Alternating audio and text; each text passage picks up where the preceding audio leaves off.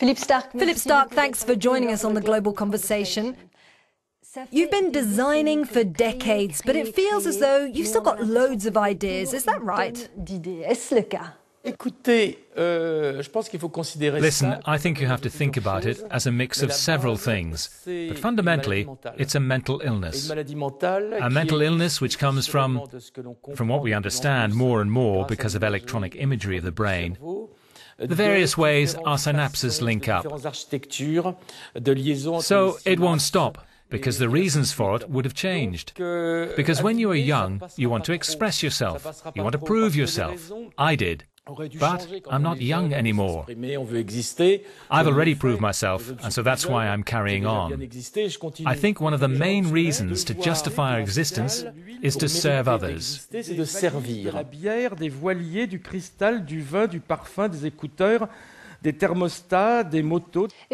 who do you serve exactly? I serve my community. And who's that? You know, everyone is a part of a tribe. Everyone represents their tribe. You should never try and think for someone else. You have to do it for yourself, for your wife, for your mother, for your friends. And that way you get to the truth, to honesty. It's the opposite of marketing, and that's what works. And the tribe next door will have another designer. Don't try to be the designer for someone else. You've said before that your inspiration comes from your dreams. Is that right, and how does it work? Well, I'm autistic. Fortunately, only at a low level, but clearly autistic. How do you know?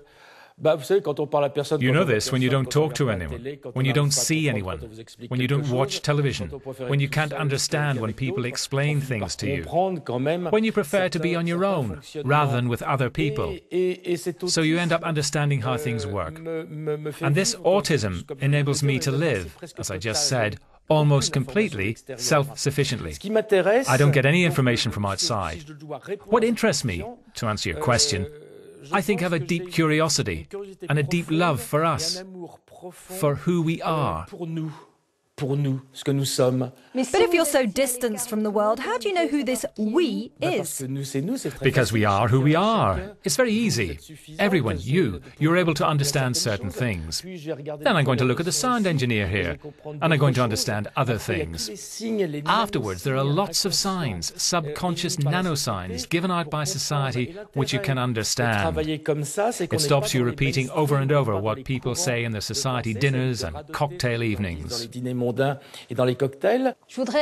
like to bring in some questions sent in by our online community who want to know a bit more about you. This is a question from Yannick, who asks... Oh, that old Yannick. He asks, what are the obstacles you've come across during your career, and how did you overcome them to get to where you are now? There are no obstacles. Things happen little by little. You begin drawing in a class, then your teacher sends you outside because you're never working. I have never taken an exam because I've never been able to follow what we are learning. Then one day the teacher sees that the drawing is interesting, and for the first time you do a trade. You give me your drawings and I'll leave you in peace. I began earning from my drawings and my designs. I must have been 5 years old. And slowly, you do one for a friend. You do it for your village. And then you do it for your country. Then someone on the other side of the world says, "Ah, the little French guy there, he's not too bad." And you build up your career. That's why it's so important to be honest. Because if you do something here that's not right, it will be known straight away over there. So what you need is honesty, to care about humanity and creativity. Work on yourself, on others. Build up your knowledge as much as you can. So there are no obstacles. Du plus que l'on peut en termes structurels, c'est tout. Donc il n'y a aucun obstacle. Do you find that France, that Europe, does enough to help its young people who want to start a small design business? Well, first of all, design isn't the issue. It doesn't matter if you do design or not. Well, let's just say young entrepreneurs then. Let me tell you something. You can do anything, anywhere. There are people in the middle of concentration camps at Dachau and Treblinka who made radio sets with potatoes, who found ways to try and escape. Even if you're at the bottom of a hole or the bottom of a mine and you've fallen on your head, there is still a way to survive. So in whatever situation, you can always do something. And that's the beauty. That's what's exciting. If everything were easy, why would we do it? We would stay in bed. That would be easy too. I'd like to come back to something you said earlier, that you're not part of the mainstream, but you are seen as one of the biggest celebrities in design. Does that label annoy you, or can you live with it? You shouldn't confuse a public image with someone's private life. The public image, well, you, the media, need celebrities to talk about, to tell stories about. But that doesn't mean to say that the people you talk about are really celebrities. If you look in the papers, you'll hardly ever see my wife and I. You might see me on a TV program, and if, like your program, it's more serious, then we can talk about more serious things. But apart from that, we are not at all like celebrities. My wife and I live like hermits. That might sound a bit strange, but let's say like hermits with luxuries, who are very well organized, but definitely like hermits. Are you someone who divides opinion? I think that I split opinion. Yes, there's no question about it. It's actually completely incredible to see how much some people seem to love me. There are people who think I'm God, which is obviously ridiculous. There are people who can't look at me without crying. There are people who will only get married if I come and be their witness. It's crazy, totally mad, it's shocking. And then there are others who hate me very clearly, who would be ready to kill me for reasons which aren't clear to me, as you can't say I'm doing anything to hurt them. There are also some people who are less extreme and who say that you're quite a contradictory figure. On the one hand, you talk a lot about the environment, but on the other hand, one of your main materials you use is plastic. How do you explain that contradiction? If there's anyone who isn't contradictory, it's me. Using plastic can be much more environmentally friendly than cutting down trees or killing cars. It's the way in which you do it and who you do it with. Obviously, I've always promoted the use of plastic, and now we're using bioplastics, and not just any old one. So it's totally consistent to work with synthetic materials and to care for nature. So really, you need to be wary of snap judgments, of fashionable analysis. Well, on that point, we have another question, and it's from Turgut Simpanli. Do you ever calculate the possible side effects of the products you design, environmental or social consequences? Obviously, we only think about that. That's why a few years ago we tried to bring in renting furniture as a concept. But we found that didn't work. No one did it. No one brought back the furniture. That's why for years I've worked on how we can have a post-plastic era. What will happen when petrol disappears and there's no more plastic? 80% of the world are poor and desperately need plastic. For example, buying a simple basin in a market in Africa.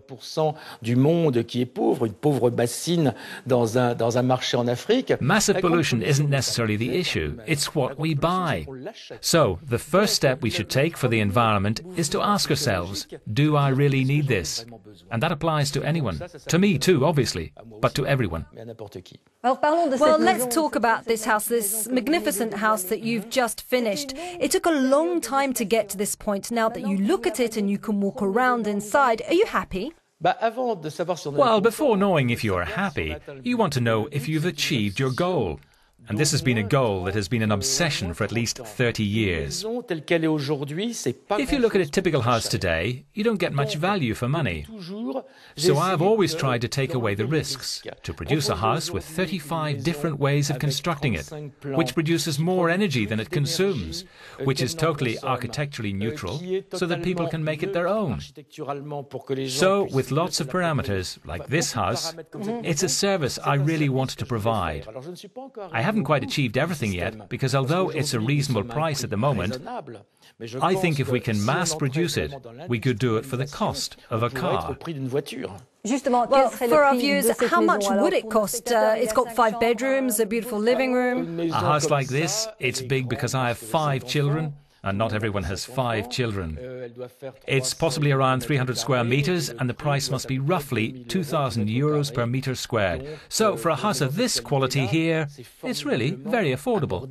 So €600,000? Yes, because that's a fair price. We're not trying to make unachievable claims. We're not advertising it saying that it's the cheapest house in the world.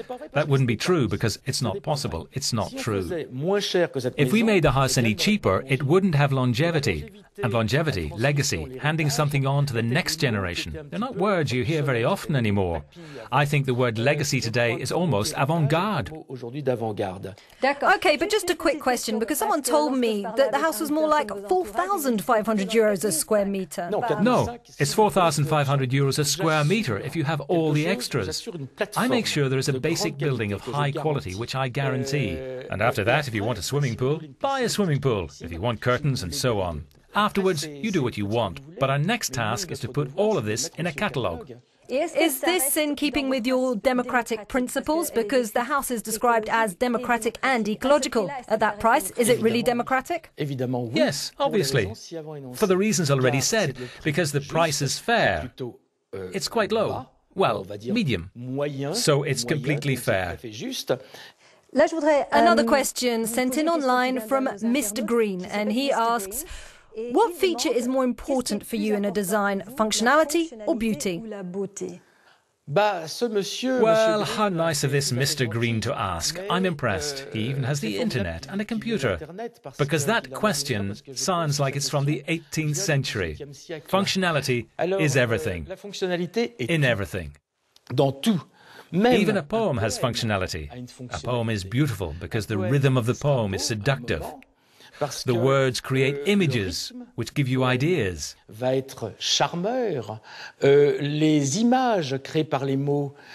at the end of it, the young girl who you're reciting the poem to is going to fall into your arms. And the functionality will have been completely respected. There is nothing beautiful that hasn't already been structured beforehand to be functional. Okay, well, let's continue with the word functionality in that case. And you collaborated with the Slovenian company Ryko on this house, but you do lots of other collaborations too. And one of the best known was with Steve Jobs. You worked on his boat. How did that come about and how did the work go? I don't really like to talk about it because it was a private project and Steve Jobs liked to keep things secret, so it's not for me to talk about it. But we can say he decided he wanted a boat. At the beginning he didn't, but then he decided to treat himself. He deserved it because he had worked hard, and he searched everywhere to find someone who would really be on track with his philosophy. And it seems there was only me. En prise directe avec sa philosophie, et visiblement, il n'y avait que moi. I was the one who designed the boat, although he said it was him. But that was his well-known distortion of reality. I drew it in an hour and a half, maybe 2 hours. Then I gave him the model of the boat. He said it was beyond his wildest dreams. Then, for 7 years, we didn't even touch the boat. We were just working through all the details. It was extremely hard work because Steve was incredibly demanding. You could say that Steve was the god of demands, of rigor and perfectionism, and I was the emperor. But that's what it was like. It was a purely philosophical endeavor. Mais c'était ça, c'était purement philosophique. I'd like you to comment on a quote, something you said. There'll never be another boat of this high quality because there'll never be another 2 madmen getting together to work on a project like this. It's true. It's impossible. No one will ever do that again because it was high-level mental jousting between 2 people. For both of us, it was a vision, an experiment, a search for something new. Un essai, une recherche d'autre chose. A sort of negation of materiality. It's a total paradox to build a boat, I don't remember, of 80 meters. And despite this, we managed to succeed. I don't think there's anyone else who would worry about the same details or share the same philosophy.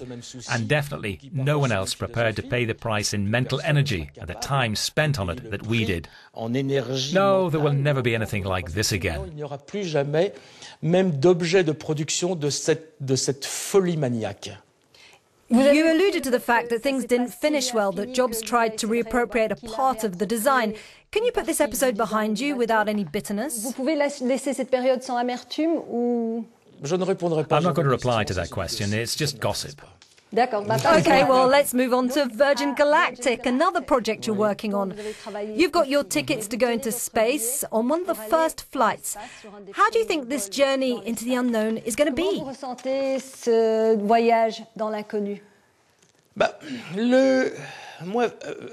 I was mainly a sort of guardian of the temple for Virgin Galactic, a guardian of the temple in a philosophical way. Sorry, I'm repeating myself. Lots of people have said a space rocket is the ultimate gadget for the rich. After a Rolls-Royce and a yacht and a jet, the next thing is to spend money on is space. Well, yes and no. It's not the rich who are conquering and appropriating space today. It's the army. And I don't really fancy leaving my future and the future of my descendants in the hands of the military. So privatizing space, then democratizing it by bringing down costs is one step. It's not the end of it, but it's a good step in the right direction. And on a personal level, how do you feel about your trip into space?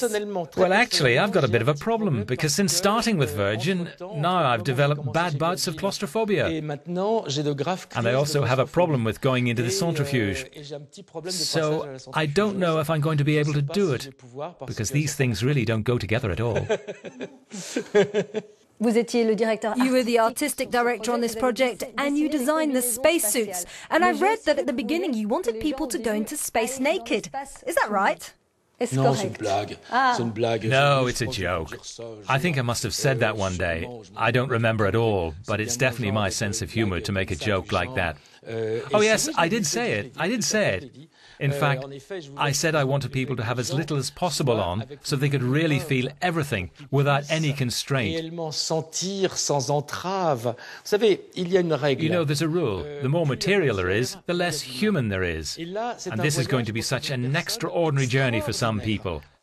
And while they're on it, they shouldn't feel bothered by anything. They don't want to be hampered by things around them, by feeling the belt on their jeans, for example. They need to be in touch with their dream as much as possible. So yes, I would have liked them to have been naked. Nonetheless, the spacesuit is very minimal, and it won't spoil their dream. Which of your creations are you particularly proud of? My life and my work. It's a paradox. At the same time, I'm not proud of myself as a person at all. I feel permanently ashamed because I'm never as good as I think I should be. But the fact remains that I'm pretty old now. I probably have another 15 years ahead of me at the most. So in 15 years I could be cremated, and I hope they can write with my ashes that I was an honest man. So we're going to finish with a question from Corinne Venner. Corinne. Corinne. Philippe Starck, can you draw me happiness? You know, there's this sort of crazy obsession with happiness. People seem to think that life comes with a duty to be happy, as if happiness is the main goal in life. Well, we do search for it. Well, I don't, and I find that a bit idiotic, to tell you the truth. I think you have to find your role. The way I see it is that together we are like a braided rope, and each person is one of the fibres. When we are born, we get other fibres from this cord. Our parents, civilization, community. It's then down to us to continue braiding this rope with our fibre. Our job is to make it better than the rope we were given, and to be able to say to our children, here you are, I did the best that I could. If you can do your work and hand on your work with as much beauty as possible, and with poetry, rigour, honesty and lots of humour, that's a job well done. Philippe Starck, thank you very much. You're welcome. Well, that was very philosophical. Well, it was more interesting than talking about chairs, right?